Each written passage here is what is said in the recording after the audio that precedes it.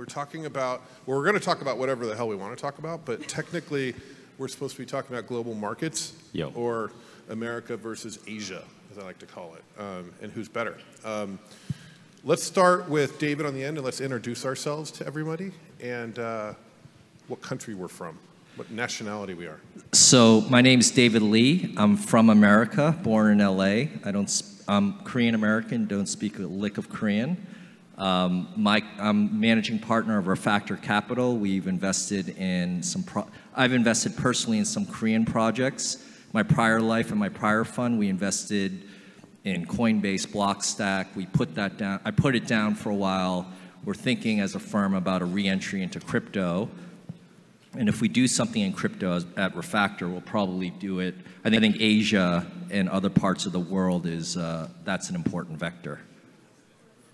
Yes, my name is Alex Shin. I am a founding partner at Hashed. Hashed is one of the largest crypto assets venture capital project accelerator community builder based out in Korea. I'm actually based here in San Francisco. Hi everyone, I'm Sinhae Lee, partner at GBIC, and we also own accelerating arm called Block 72. So we have 3 offices or 3 regions. We are based in the United States, China, and Korea. I'm currently based in South Korea, but I used to study and live here in Silicon Valley and also live in China. So I hope I can represent more than just Korea. Hi, everyone. My name is Jack Lee. I'm the founding managing partner of HCM Capital. We are a venture arm backed by Foxconn Technology Group. I'm a Taiwanese. However, I've been living in China. I live in Beijing for about over 10 years. And then I frequently travel here for investment. Yeah, so we invest in China and US. Yeah, actually it's globally. Yeah. All right, my name is Mike Arrington. I'm the founder, I'm co-founder, one of the partners at Arrington XRP Capital. We're an American hedge fund, although we don't invest in American companies anymore for a variety of reasons, which we can get into or not up here. But it's because of the SEC. Let's talk about, since I started with regulation, let's talk about regulation. And the differing philosophies of, I'm saying Asia as a group, but really it's very different across Asia. In the United States, and we can throw in Europe there for fun if we want to, although none of us are European, and I think I've done 2 European deals, but we could talk about it a little bit. So let's just start off with, Sinhae, let's start with you, since you're in Korea. You live in Korea, right? Right now, yes. You speak Chinese, you've educated partially in America, so you know okay, yeah. So I think like every government, not every government, but the purpose of the regulation for government is number 1, they want to protect the retail investors. Number 2, they want to control the cash flow, especially outflow. Are you talking about Korea right now? No, just in general. In general, okay. Right. And number 3, they still don't want to miss the train of the new technology development, such as blockchain. So Korea, I mean, there has been a lot of saying that Korea banned ICO, but the actual case is Korea never really banned ICO. The government encouraged the ICO, but because the Korea has a positive law system, which means you're only allowed to do what's written in the regulation. So that's why a lot of companies, especially Korean company, left Korea to build their foundation and register in more other Asian countries, which are more like favorable to ICO and then cryptocurrency in general, which is Singapore and Hong Kong, etc. But I really see really positive movement from the Korean government. So they are moving really fast to really set the regulations on blockchain, especially in cryptocurrencies and ICOs. And the highlight will be, hey, the ICO will be allowed, but it has to be under control. So that means you have to go through certain registration process. You have to go through KYC, and after ICO, you still have the liability to report what happened and how you use your money, for example. So a lot of really great initiatives are coming from the Korean government, and I'm really excited about that. Wasn't there this is something that's been whispered to me but never in public. In Korea last year, when Korea was talking about banning ICOs or the rumor, wasn't there one guy in government and then he was literally murdered, right? No, right? Wasn't he literally murdered and then after that everything eased up? No, so again, it was never officially announced, right? So Korea government never announced that it's banned it. Again, because of the law system, it was discouraged, right? But then once the government say, hey, we might ban ICO and the cryptocurrency trading and we'll ban exchanges, about 200,000 citizens wrote a petition to Seoul government, say they cannot do that.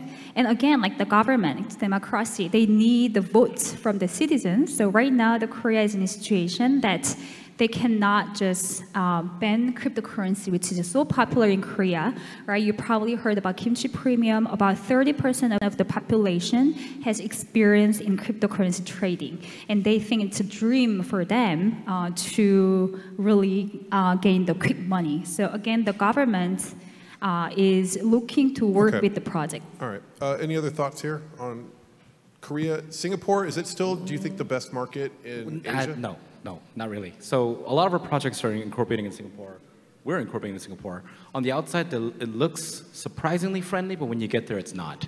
There's a lot of hoops to get through to really set up there. I think when you're based in Asia, it's still the best alternative, right? It just doesn't look very awesome when you show up with Malta or Bermuda as your foundation. So people are going to Singapore, but the legal hoops are getting harder, and making bank accounts are getting much more difficult. A lot of the bank accounts are just being placed in Malaysia.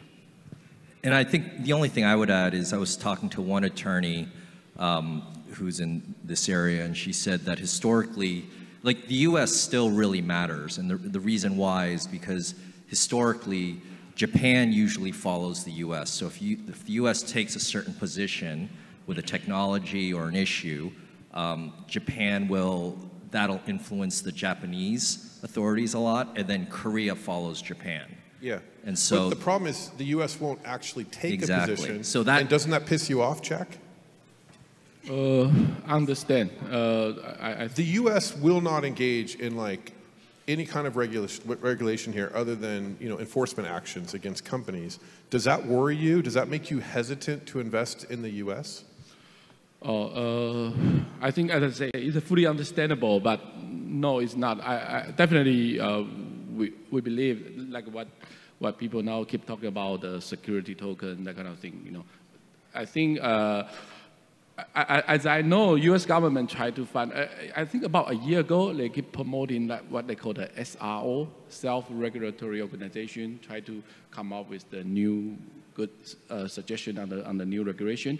However, recently, more people talk about the security token, that kind of thing, want to use those existing security regulation to, And then, I think if you want to invest in U.S., we have to follow that. The rule here, but in many other countries like Japan or like Singapore, I think Korea, I think that's especially Japan and Singapore. I think they will come up with the really brand new regulation for the token thing. It's not used in the 80 or 90 years old, And how about the other panelists? Any hesitation investing in the U.S. like I do, or am I the only one that understands the risks here? I think the regulatory risk is real. About half of our portfolio are U.S. companies, and really? See, Hashed is known as the dominant fund in Korea, sort of the Samsung of crypto, and you guys consistently talk about how most of your investments are outside of Korea today. Right. Is that do you feel like this is like a constant message? Like you're so dominant in Korea that overshadows the things you do outside? I think, exactly. I think that we're, 64 or 5 investments, I think 5 are Korean at max. 3 of them are like our best friends from college. So it's a lot of international projects looking to us as a vantage point into Asia, right? And it's not like we discovered them really early on, because we weren't nearly as active a year ago this time. But yeah, I think that's a really important message to get out there. But jumping back to your original point, a handful of projects in the US have returned funds to us. Many of them are stopping from releasing tokens just until they see a little bit more clarity. A lot of the projects that are arriving today, mind it, the founders are becoming better and better, so that's great news. But they're sort of raising in equity rounds, and we'll consider the possibility of issuing tokens a little bit later, right? So the stages are definitely slowing down. I think it's pretty clear. I mean, so going back to your question on Hash portfolio, to be honest, I think like blockchain is so global. It's like very hard to say, oh, it's like the US investment versus Korean investment. Sometimes even though the founders are from Korea, but they probably register in Singapore, they have tech team in Silicon Valley, but marketing team in China. So I mean, it's just really global project, and it's a decentralized organization. But the thing with the U.S. projects is like most of them are Cayman entities or whatever you call it, right? But even then, it's such an authoritarian government here that they'll come chase you down. So the risk is real, I think. Okay. Any other thoughts on regulation? I mean, what I try to say is that it's different than 20 years ago. Now we are living. Yeah, it is after Internet of Information era, right? Team and people can work in a very decentralized, across global way. So that's why, like Alex said, there's many projects we're going to other. All right, let me ask something, and I want to phrase it right, but privately, I won't say you guys, but privately, people like you guys talk to me about, in much sterner terms, about regulatory issues than you are here in public. Is there something culturally about not saying bad things about government in public that's a concern? I mean, I'm just like, because I have much different conversations on stage. I say exactly the same things. I say, fuck the SEC, and I say it up here, and I say it back there. But I hear, and I honestly think if we would say the same things on stage, we say backstage. Not you guys, but people just like you guys that look just like you guys. I think we'd have a better conversation. Easy. I mean, the regulation technology, really like disruptive technology or new technology, regulation always has been following the technology. For example, I know that Airbus developed their air taxi, so they are right now technically 90% ready, but they cannot run air taxi just because there is no regulation, there is no infrastructure. So, I mean, I think it's fair that we expect that they work hard to come up with the clear regulation, because that's what we really need in this to facilitate the development of technology. But I mean, they need to study, and they need time to talk to us, like projects, like investors, and other like key like stakeholders in the ecosystem. All right. No, I mean, no, to chime in on that idea, like, I don't necessarily speak for all of Hashed. I'm the American partner on the team. It's a little bizarre that we have 45% of the white-collar population trading crypto, and crypto is still not an asset class in Korea. Like, no one is being taxed. 6 months ago, we made miners can't trade crypto finally. AMLs and KYCs are finally required after most of the country has already signed up. So that's a little bizarre to me, right? I think what's going on with the US and the SEC is unfortunate, but it's good for Asia, right? I think it gives an opportunity for a lot of the Asian countries to steal some of the Silicon Valley thunder. But for example, in Korea, like the capital gain from security is not taxable, for example. Still, I mean, it's just the government stance. David? No, I was going to say that it is because a lot of jurisdictions follow the U.S. and the fact, to your point, the U.S., there's almost a stasis or a standstill. It kind of reminds, I mean, Alex said it, I think a lot of teams outside of the U.S. are just moving a lot faster. Because there's more certainty, or you don't have the uncertainty they're not afraid. Yeah, exactly. Yeah, which is amazing. Also, they try to catch it up, you know, like Japan, Canada, right? I think that's the opportunity for those countries. So I think we all started with different viewpoints, but I think we've all come around to a single viewpoint here. And I feel like we've come to agreement that the SEC, bad, right? And Asia, good. Leadership in Asia, good. And it'd be great if the SEC could pull its head into a good place from where it is now. But I'll move on, unless there's any final agreement. Oh, no, we're good. Next question. Yeah. Okay. All right, let's talk about exchanges. Now, this is fun because in the US we have exchanges where you don't have to pay off people to get your coin listed on the exchange. Actually, for the most part, they just have frozen new listings. In Asia, it seems like you have to pay off either an employee of the exchange or the exchange itself, or both. And I'm just wondering, like, who's the best person to pay off at each individual exchange? Could you guys like go into that? Okay, I'm kidding. I mean, I'm not kidding, but that's obviously proprietary information. But let's talk. What is that going to change? Okay, I'm gonna try to. This is really important. This is genuinely important because, first of all, Asia is more than just consumer markets. Everybody, it's not just trade volumes and pumps and to the moons. So let's set that tone really straight. The exchange wars are a little bit tricky, and it varies by region and some of the characteristics. Like, let's take Korea, for example. The penetration, local penetration is so high, it's kind of like T-Mobile and AT&T, right? These exchanges want to steal users from other exchanges. So they're going to want ways to market to their users, hey, we got this new coin coming up, we have this new promotion coming up, do X number of trades or move it into this exchange or wallet, then there's a raffle that goes out. So it's unregulated for the most part. The exchanges are self-regulating, right? And to them, it's not a fee. To them, it's a marketing budget, and I think that varies differently. I've heard some other things from other exchanges in other parts of Asia, where there's a venture arm that's sort of involved with the listing, which gets really confusing here.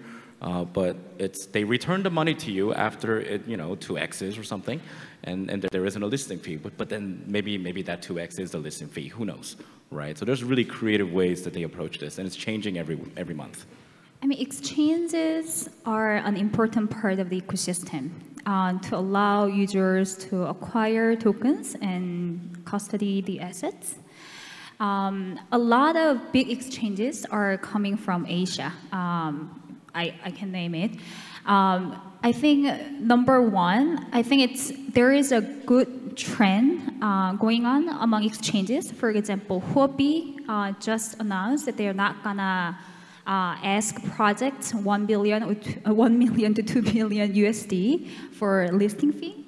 And for example, other exchanges are... That goes to the company or it goes to the individual listing manager? They say they're gonna accept. They will not require projects to pay the listing fee. Okay, so it goes right to the marketing manager. But look, but that's the thing. Like, there's exchanges I know of that I can't name that very publicly states that they don't have listing fees, but there's other fees, right? Well, that it comes across like a fee to a project, which is kind of troublesome when you're here and you have U.S. auditors and they're like, don't even talk to the exchanges, right? I think things get really, really complicated. I mean, the competition is getting really, really severe. So every exchanges are trying to find a way to acquire more users and increase the transaction volume, right? So for example, there is another new concept, which is trans-vehicle mining exchanges came out from China. I think to be honest, it's really, really destructive because it partially gives back to the users. So I think, again, we know the exchanges have acquired a lot of revenue last year from users, from projects and everywhere. But I think there is a good trend going on among exchanges. So they're saying, oh, okay, we are gonna only do voting from either retail investors. So Bithumb, which is #1 Korean exchange, is trying to make another process to list a project by going through the retail investors voting, which Binance is doing, for example. Okay, I have some thought. I think what we talk about the exchange, especially those one from Asia, from China, I think, or Korea, I think that, they come up very fast because suddenly, right, since last year, several thousand tokens come up to the market, and then it's easy to, you have a good IT system, just like apply the trading system from FS or fixed income or whatever, right? I think it's already mature technology. And then second, only if you can do better customer service, for example, like Binance, maybe. And then suddenly you make a lot of money. However, you got to really think back. What will be the future of what we call the exchange or brokerage dealer or whatever? I think in the future, it should be a good technology platform, whatever it called. And also it should have the gateway for, of course, fully compliance with the regulator and have a business license to operate. That's #1. And #2, you should have a gateway to fiat, right? Fiat, not only crypto to crypto. You gotta be, and service. And #3, because we know nowadays so many exchanges, there's a lot of arbitrage opportunity, right? Different exchanges has a very different price, right? So this is a very, very fragmented market. So I believe in the future, whatever we call exchange or the technology, whatever platform, right, can also link better for the different exchange or different brokerage dealer or different whatever, right? To provide the most effective pricing discovery system. Yeah, No, to eliminate the arbitrage. Yeah, And then, exchanges should be regulated, of course. And if they had that, the fees and everything would be much better. But there's always some rock in the middle of nowhere who wants that business in their country, in their jurisdiction. So they'll make really favorable terms to bring new exchanges like Malta, right? So this is the challenge, I think, that's plaguing the crypto industry today. A lot of exchanges they're more mature now, so there's better AMLs and KYC procedures. It's much better than it was like 6 months ago. I don't think we're going to see as many retail investors getting hurt like that. Binance has a division called You don't think we'll see what? Retail investors just getting completely dumped on Yep. and just getting abused in that matter, because most exchanges now, especially when you get as big as Binance and Bittrex, they have teams that are dedicated to try and stop a lot of these fake volume and fake movements that are going on, but they're incredibly difficult to catch, right? I mean, I would hope that this is a place where the industry players sort of regulate themselves. I mean, one analogy is like the early search engines where you could pay for your listing to be ranked highly. And over time, people understood that, like, I think of exchanges almost like search engines. There are no network effects until there are really deep network effects. Like the switching costs are so low. And so I think an exchange that does that in the short term, they're basically, there's no user trust. And over time, that just won't be durable.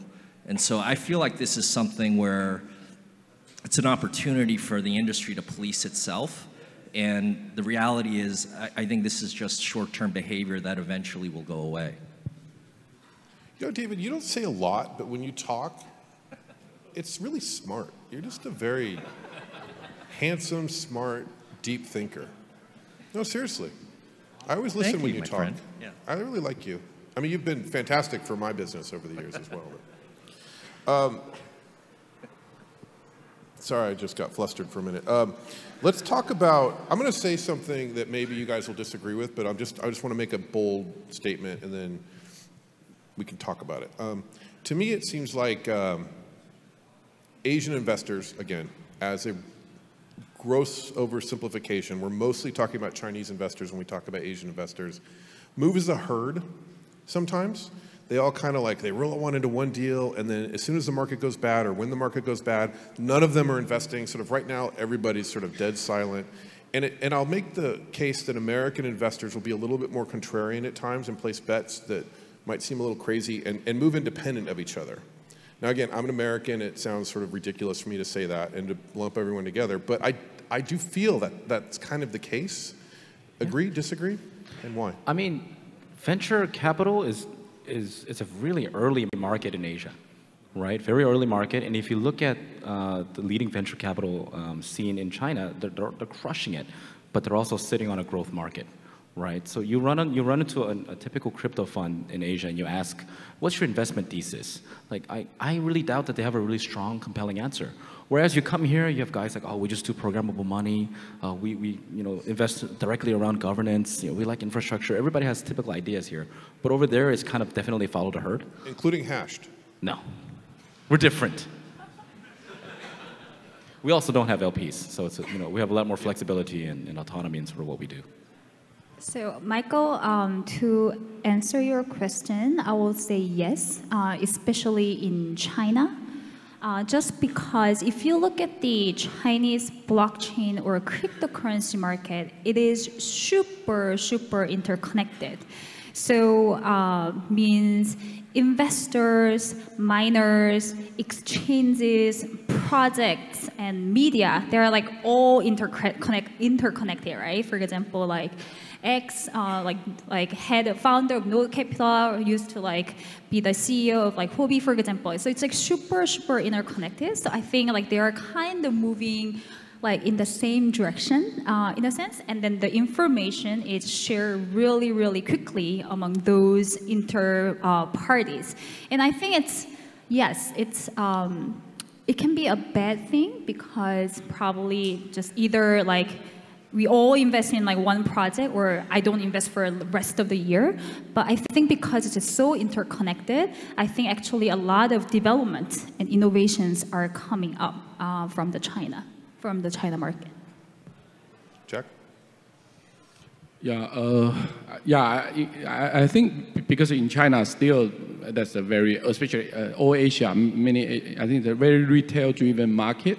So suddenly this crypto mania come up. I think because of lack of regulation, so many people jump in. Then that's why Chinese government banned entirely the whole crypto market, even now ban the media. Jack, where are you based? Beijing. Okay. Yeah. So you have to be somewhat careful in what you say. Right? Yeah, so, you are right. So that's, maybe I have to move out. Yeah, but it should be okay, since I'm not speaking in China, but I mean, that's true. But however, Chinese government will come up with some, anyway, for example, like central government issue cryptocurrency, for sure. I think we'll be one of the earliest country to adopt this kind of a new cryptocurrency. And also blockchain is welcome. However, do you have any special information about that? I don't know. It's keep delaying. I heard about it will be rolled out like in October. Anyway, it's keep delaying. I think they are doing some testing. Yeah, it's already all the program is already done.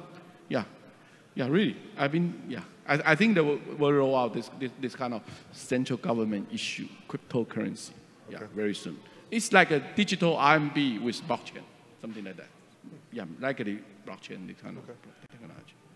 I mean, I don't have as much exposure to how investors in Asia think, but I'd disagree, actually, because I think the herd mentality is pretty strong in Silicon Valley and the US. If certain investors are in, then there's just a rush to try to get into those opportunities. And what Sinhae described kind of sounds like US venture capital in like the 80s or 90s.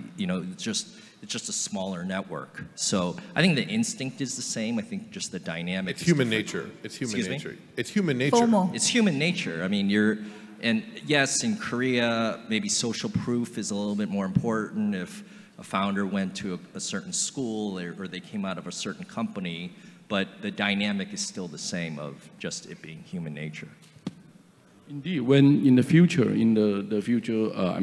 the token economy, right? If the good project can raise funds directly through the token, right? Then maybe there's no need for venture capital. I'm not saying how about you. But however, there will be a few steps, right? I mean, what do you think? Because you have exposure to U.S. and more exposure to the Asian investors than I have, I mean, you probably have the most exposure of both, so what do you think? I think weak investors always follow the herd. Strong investors follow the herd when it makes sense. I certainly will sometimes be interested in a deal because of who's in a deal. But I've also made investments that no one else has been in. I mean, I invested in Nexo in Europe, and I couldn't talk any of you guys into it. And I think we 5x'd it. Like, real fast. And it was a security token, it was an early security token, there was some weirdness about it. But, I think that might be my one success story. There might be 3 or 4 deals I was like, I know better than everyone else, and, I did less well than 4 to 5x. But I think that it's important for us not to all move as a herd. Otherwise, we're all one big fun. But there is a difference. China, Sinhae was talking about, there's like media and mining and investment and market making, which we never talk about because we don't talk about it, and other stuff that happens. And it actually is so interconnected that if you get everyone together, they can make something that wouldn't have been successful. And we're seeing this repeatedly because we have such early liquidity. We don't have to prove out a product or even build a product. We being the company, issue an ERC20 token. The right Asian exchanges are connected to the right Asian funds, and everything just pops, and then the Asian funds sell everything, and then we sell everything because we're like, oh shit. And then other stuff happens, right? And meaning it, and then sometimes it goes like this. But in that case, it's sort of like the reality is, if everybody says it's going to be successful, it is sort of a fake success for a while. And that's different than the traditional ventures. So I haven't quite figured that piece out yet. But I think as the press continues to shine a light on that, and they have been with certain Asian funds and certain Asian exchanges being deeply connected, that will become less possible. And maybe we'll see less of that bullshit. Because ultimately that means the insiders, the funds, all of us, we do fine. But everybody that follows, you know, gets wrecked. And that's not good. That's what the SEC in the US needs to worry about as well. That's my opinion on that. But again, an insightful comment, David. I've made a lot of, not everyone here knows this, but I've known David for a long time back at my TechCrunch days when he was at SV Angel, and I made all but one of my master investments were largely because of David, Airbnb and Pinterest and some others. And so I owe David a lot. I tried to talk him into investing in Uber with me, and he didn't do it. And that was like the one. But thanks for that. But you have one of the best, if not the best, investing track records in angel history. So I like to say good things about you. All right. Let's talk about the types of deals that are popular in Asia versus the types of deals that are popular in the US right now. And again, there's a lot of cross-pollination, but again, I'll make a strong statement and we can disagree. Asia is all about the reverse ICO and the apps right now. The US is all about the next generation, like not just a copycat of the next generation with the right buzzwords in the white paper, but like the actual like next generation is the US and Israel to some extent with Space Mesh, which is absolutely fantastic. What do you guys think? Oh, okay, maybe I can take a first shot. Just like the internet, right? That, you know, in China, there's those application market is most successful, right? And technology is built here. So it's the same. It's just the continue this kind of trend. So reverse ICO, those more market-driven, those application-driven, consumer-driven, that will be more popular. I think will come faster. But indeed, that maybe can create the most use case for blockchain, right? And then, yeah, in US, I agree. It's continuous building a better protocol, building a better infrastructure. So you agree with me? Yes. You think the best actual technology is being built in the United States now? Yes. Really? Yeah. I said that. I didn't even fully believe it. Of course, it will be more diversified than the previous 20 year or 30 year. But still, I mean, because still, I mean, US, right? That's why always the internet, those Google, Amazon, right? Facebook, all from here, right? I think that's still continue, right? I mean, have a good school, good education, good technology people. Yeah. Two on my side. Agree, disagree? It's a little tricky. I think, you know, the last 5 major innovations in tech, you know, sharing, social, mobile, all that good stuff kind of popped out in the Bay. Just that harmony of capital and just sheer engineering power here, right? So a lot of that early foundational technology ideas will likely pop up here, New York, Berlin maybe, because building a new internet protocol is not easy, and the folks that can generally don't live in Korea or Singapore for that sakes. But the regions are very different. Korea is a very homogeneous city. It's super wired. Everybody's using digital assets. 40% of the population in one city. The likelihood of maybe gaining moderate adoption is relatively higher than it is somewhat here, right? So the real tricky part is how do we sort of marriage the two ideas, and that's sort of where we spend a lot of time thinking about as a venture cross-borders kind of fund. The real tricky part now is a lot of the Bay Area projects, it's definitely a venture game, whereas in Asia, it's still kind of utility token land, low caps, and they fight in the secondary markets. So we're seeing pre-product like projects, open source projects, that's even different. In the Bay, that's at $200, $300, $400, even $3 billion valuations, right? What happens if you fork it and you localize and you iterate faster in Asia at a $10 million valuation, right? Where does the value generate actually happen? What's defensible? Probably not patents. Is it community or maybe just thought leadership on ZK snarks, just 5 people in the world who could do it? But how defensible is that really for how long, right? So these are some of the questions we have to ask when we invest and when we try to work with these projects and founders, because I still think most of the projects in this ecosystem is really overvalued, and they're sort of missing out on Asia because of that. I agree what Alex said. I think like technical like breakthrough will happen in the United States, but business side breakthrough will happen from Asia.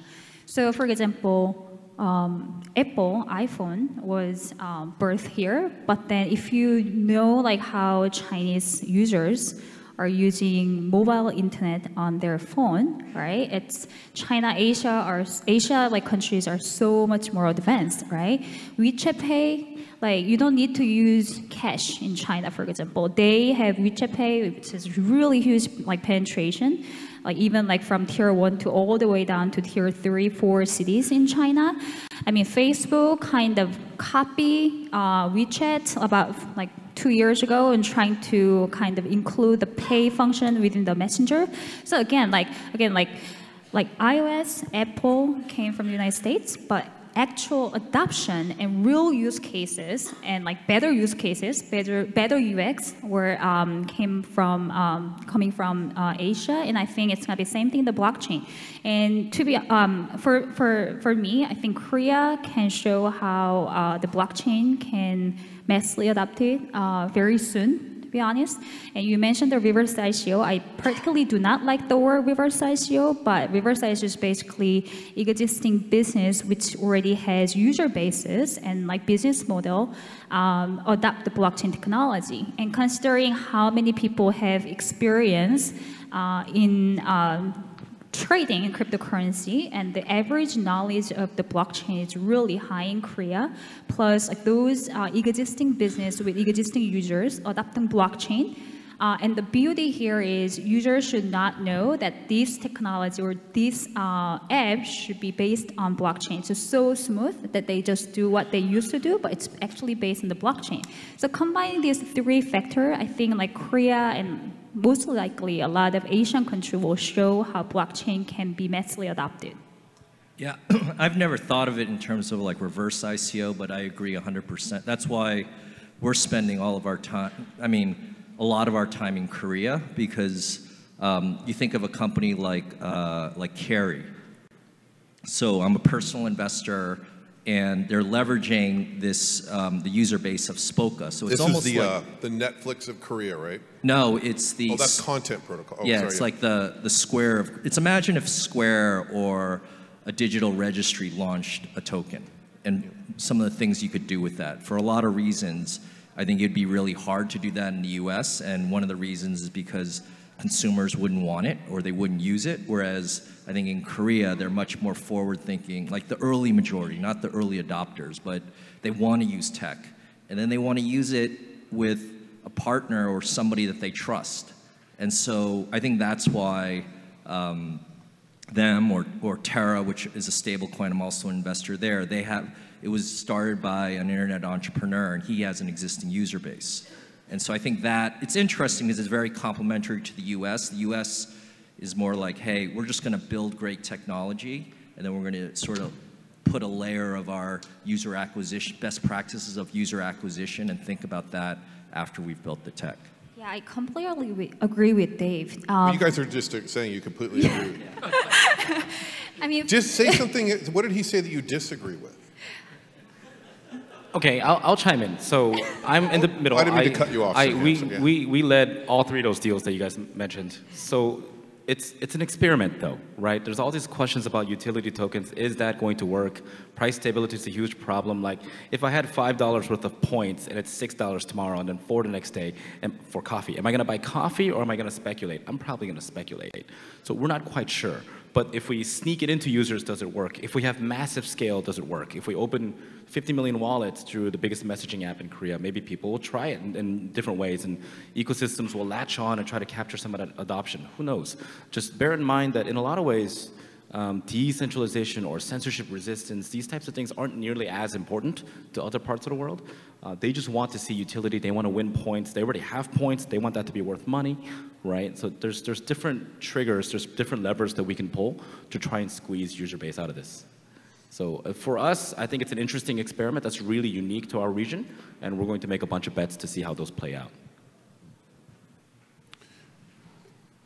I would say that 10 years ago, the best and brightest Asian entrepreneurs, most of them, or at least a large percentage of them, would come to the US and start their companies.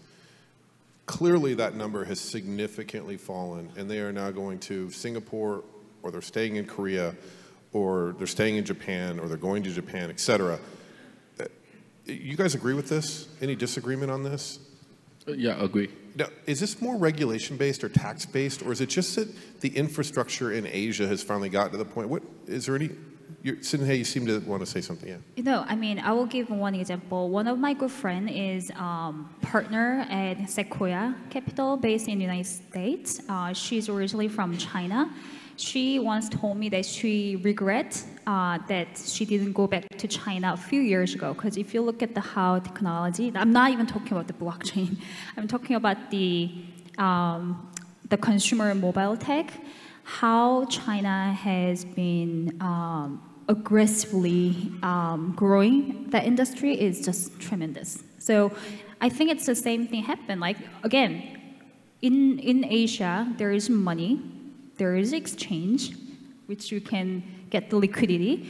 There is a cheaper labor. You can recruit engineers, marketer, probably like with 1/3 or to 1/5 of the labor cost. I mean, everything is cheaper. They are really, really eager to work. And there's clearly more economic freedom Yes. than there is in the U.S., Yeah. if not personal freedom. Well, it's like China announces a ban again, and everything seems to grow even faster, right? So that shows you what's really going on. Because China is loud out there, but they do not have time and resources to track down every single one. And Chinese, when we talk about the regulation, we forgot to mention China, but China is very clear. They really support the blockchain development. They put millions of dollars on the researches, and they actually just opened Hainan Island as like the special pilot blockchain area that where a lot of big companies can go. For example, Huobi is in Hainan right now.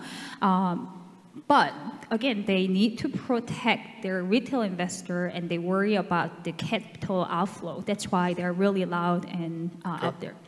I think there are two things. I mean, the first is like if you think of Silicon Valley, it's called Silicon Valley because Shockley, his mom was sick. He comes to Silicon Valley, traders say Intel starts, and everything is formed around this geographically dense area.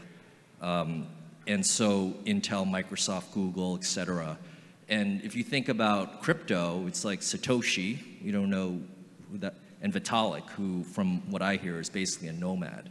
And I think that influences just the development of, so it's decentralized not just in tech, but also in the communities. And so if you're in Asia, or you're in China, or Argentina, or Berlin, it's like, why would you need to come to the US? And so the second thing, and you were there, is that at their blockchain week, the attitude of the Asian entrepreneur towards America is like strikingly different than early 2000s. Where in the early 2000s, it's like, oh, but it's always Baidu, Google of China, Alibaba, Amazon of China.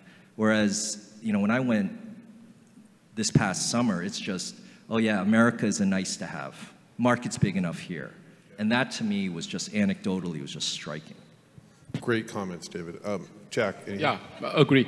I think now there's about, how much? China have a 1.4 billion population, and the economy is still growing. So it's a good timing. Yeah, like what also you guys say, it's a very good timing. Also, people work hard, and then and also has already learned, right?